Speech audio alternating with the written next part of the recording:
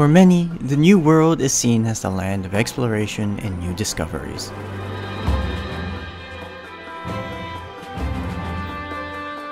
As it stands, most of the New World has yet to be explored and remains uncharted. The reason partially lies in the fact that even within the known regions, we are constantly making new discoveries.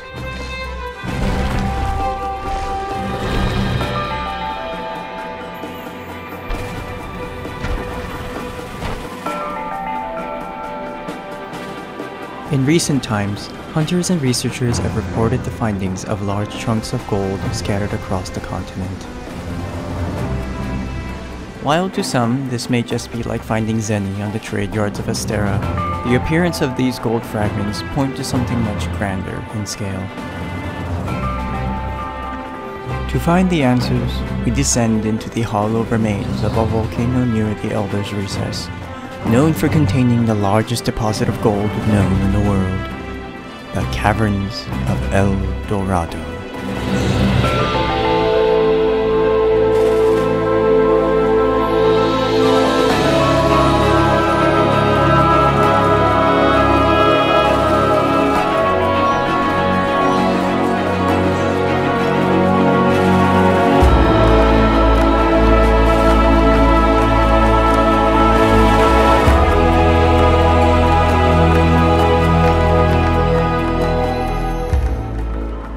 El Dorado is comprised of 4 main chambers, 2 of which that are closer to the surface and contain most of the plants and animal that call this place their home, and 2 others that are near the heat of the still beating heart of the mountain.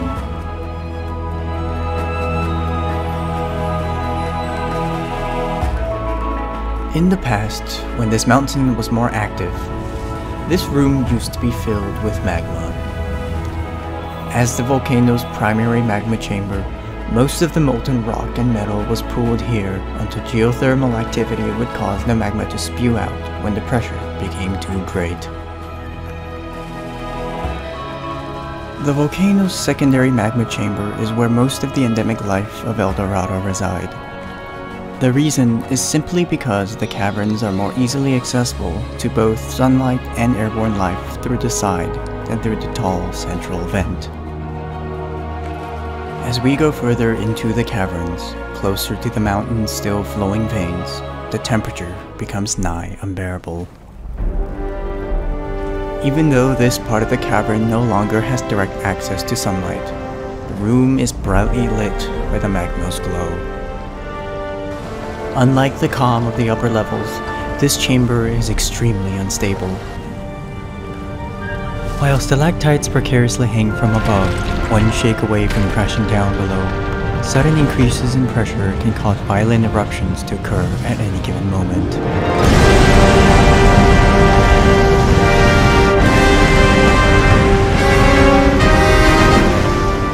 The last chamber is a bastion belonging to the creature that maintains life as it is here in the caverns of El Dorado.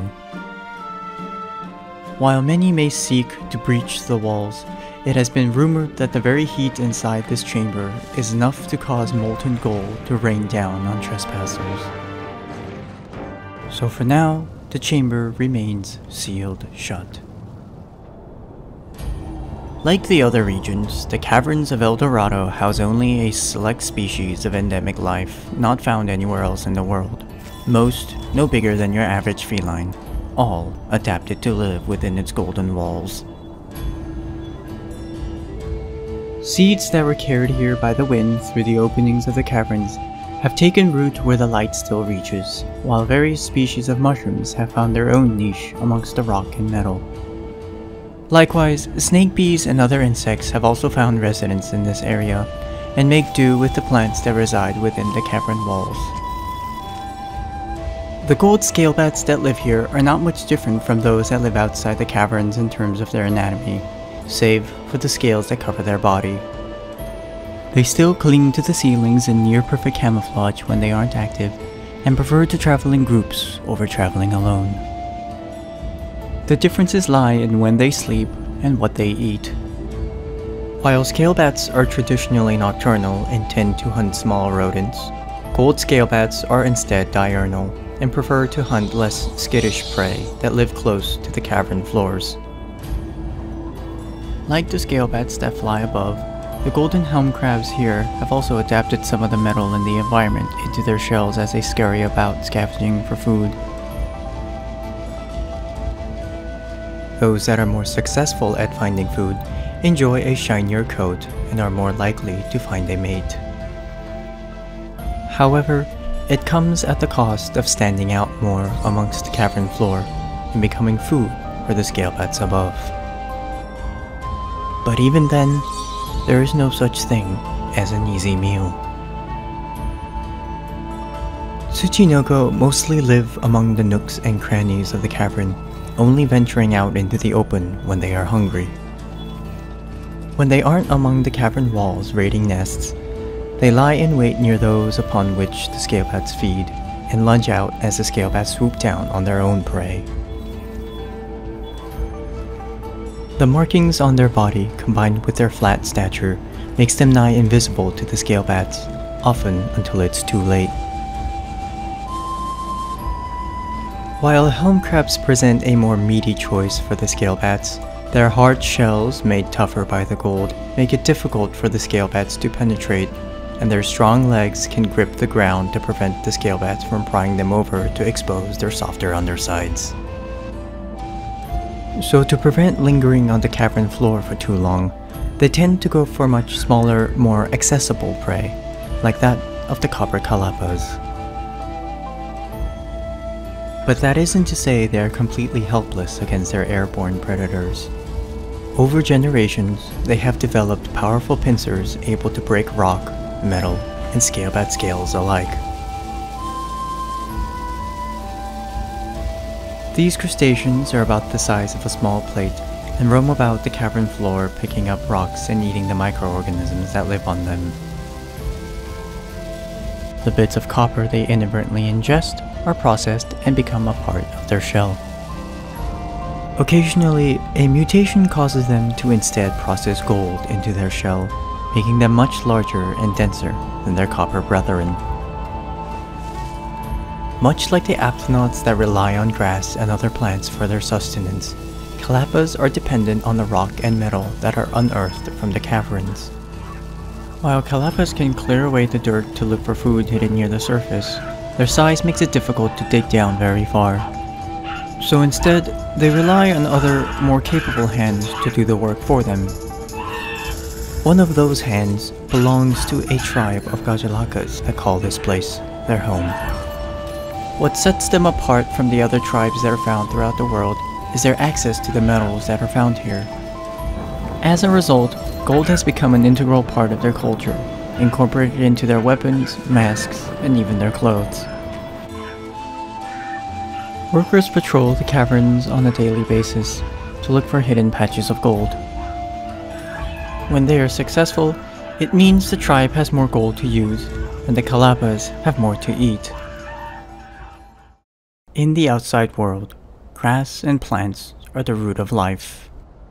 In El Dorado, rock and metal take their place as the ecosystem's foundation, and instead of growing, they are instead brought here by a 45-meter-long elder dragon nicknamed the Mother Goddess of Gold, Kulve Taroth.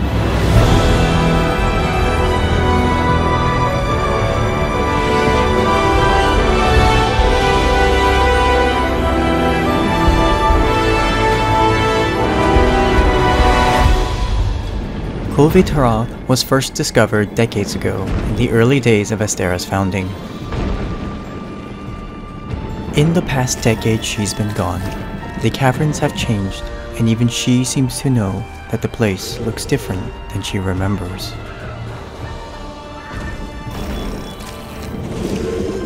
Those cannons weren't there before.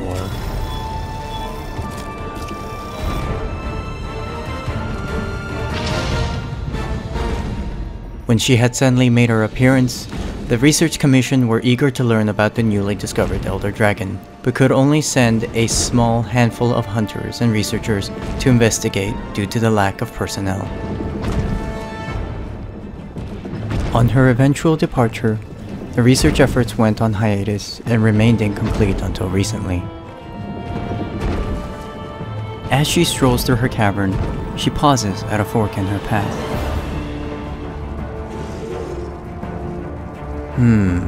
These paths used to be clear.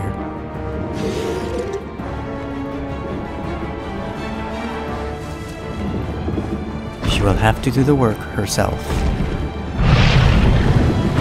Like the royalty she is, Kulve Taroth prefers her walks to be uninterrupted by the likes of boulders and debris.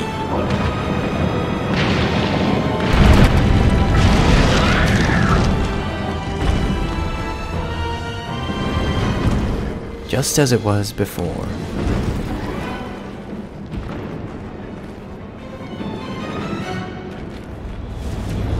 Each of her powerful steps loosens up the crystal arches that have formed above her until they can be held up no longer.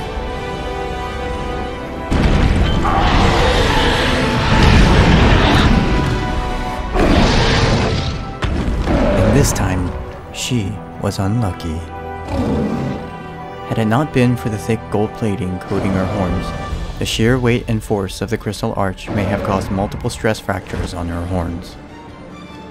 But she continues on for reasons beyond her own. It is believed that several parts of Kulve Taroth's body are uniquely magnetic, the strongest of which is along her spine. At the end of her route, Kulve Taroth digs into the mountain to begin her walk anew.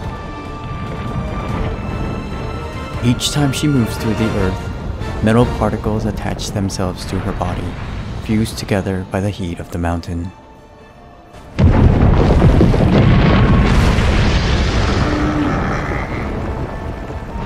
As she emerges, she brings up with her the vital supply of rocks and metal upon which this ecosystem is grounded on.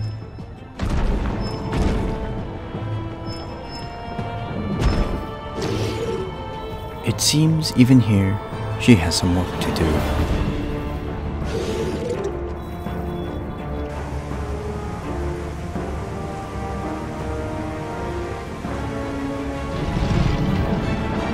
Breaking down these barriers serves not only to clear her patrol route, but also to reunite the otherwise isolated patches of the cavern floor.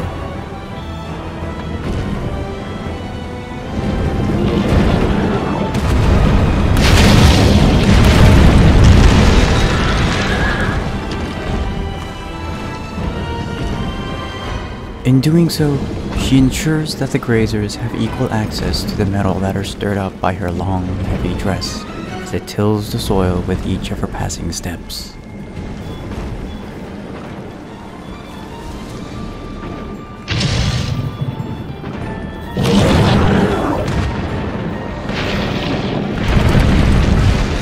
As Kulve Taroth breaks through the final barrier in her way, Gajalakas excitedly sing and dance as they follow their goddess in the processional.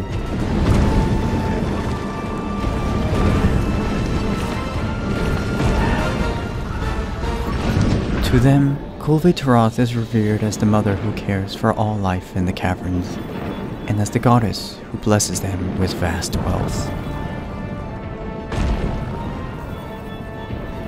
As she nears the end of her patrol, she seems to look around one last time to ensure that her duty here had been fulfilled. With her emergence, enough nutrients have been exposed for this ecosystem to use for decades to come.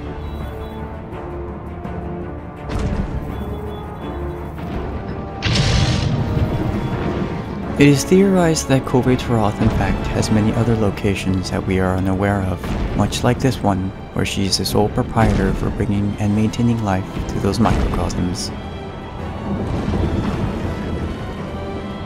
Should Kulve Taroth once again disappear for a long period of time, Dorado will experience a sort of winter, where creatures will hibernate to preserve their strength, patiently awaiting for their mother goddess to begin the cycle of life anew.